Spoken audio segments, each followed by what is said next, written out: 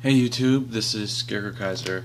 Today I'm going to do a profile on my Rose Legion deck profile. So, another one of my G4 deck profiles. So, I'm going to get started with the grade 3s here. So, obviously for our grade 3 lineup, we run for the Legion and for the Mate. Maiden of the Trailing Rose is a cool card. Back when the clan first started out, my wife played the deck, and it was a pretty solid card. Just over time, it's not like it could really do that much. So to bring back a Legion for it is really cool. And this is, I think, a really, really, really well-designed Legion. It's just good. It's kind of like Dote-like, or the X-like in manner that you ride it and you can create like a Legion loop with it. But this thing has like a built-in Soul Blast where the X needs rear guards to do the Soul Blast for it. It doesn't have as much like raw power as the X can, in terms of like he can do like an Infinite Legion sort of thing, and his effects are just really deadly. This thing has like effects like that, has effects that are cool and stuff. It doesn't have that raw deadliness, but it has like, to make up for it, it has a better functioning Infinite Legion. So, very cool. For the grade 2s, I have 4 Flower Screen, ability to change your name, put stuff back in the deck. Like, it's cool when you get ready to Legion. You need to put the Mate back, but you don't want to have to waste one of your Legion, put back 4, not putting back a trigger, so she can do it, as well as she helps with other things in the deck, which I'll get to. My second grade 2 is Wistaria Knight. Yeah, when he gets two cards out with his name, he's an 11k at the Vanguard that on hit can counterblast and draw. Very cool. So obviously he can work with Flower Screen if you don't have 2 of him. And then for my last grade 2, I play 3 Grace Knight.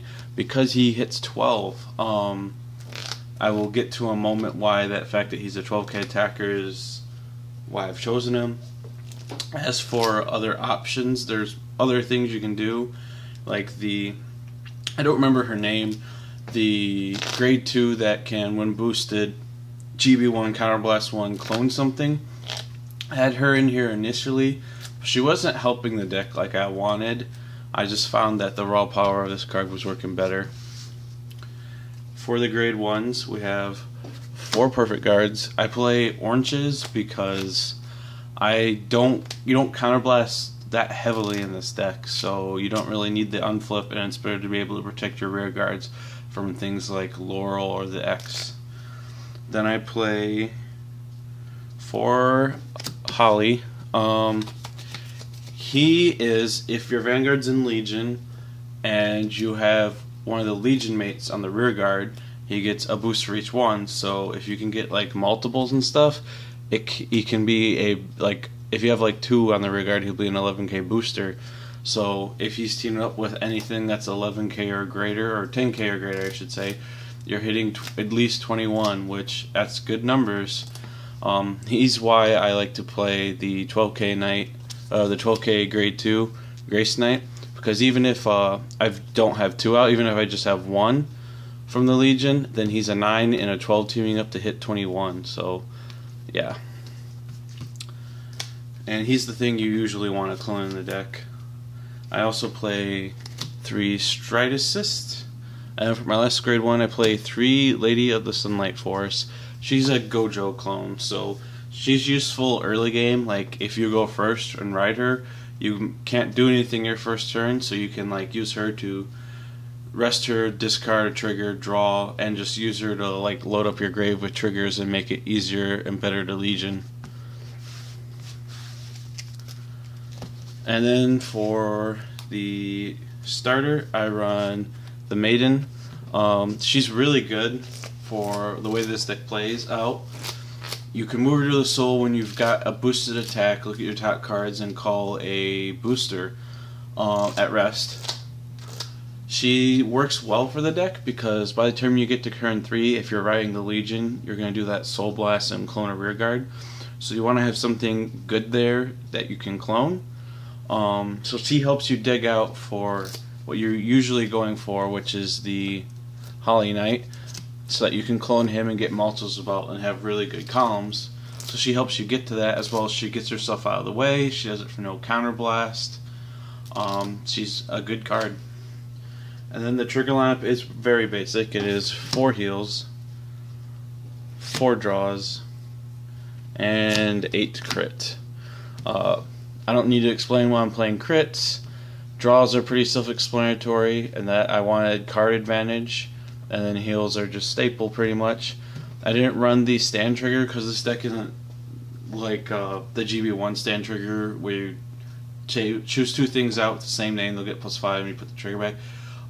It's a respectable card, but I don't find the need for it in this deck. This deck isn't so much about having a ton of the same card out. You're just going for the basics, strong legioning, make strong rearguard columns. You don't need to have the clones necessarily do that. For the grade 4s is pretty much like any of my other Neo Nectar G4s. 1 on hit, 1 Primavera, which I very, very rarely ever use, but she can get things done. If I was going to cut something from this lineup, it would probably be her for something like Blizza, but I haven't done so yet. Then I run 2 Asha. A lot of people like to run 4 Asha, but I've never really been a fan. She's only something I ever really like doing once a game. I don't think I've ever actually wanted to use her more than once. Instead, I like to play, for my last grade 4, the Dragon. The Dragon just wins games. He makes your field so big, like, it's ridiculous. Like, if you can get 3 of the same card out, like 3 boosters, and then give each unit +6, so that each column is +12, that's huge. Those are big columns, and if you do it to your opponent 2 turns in a row, they're probably dead afterward. So yeah, that's it for this deck profile. Thank you guys for watching.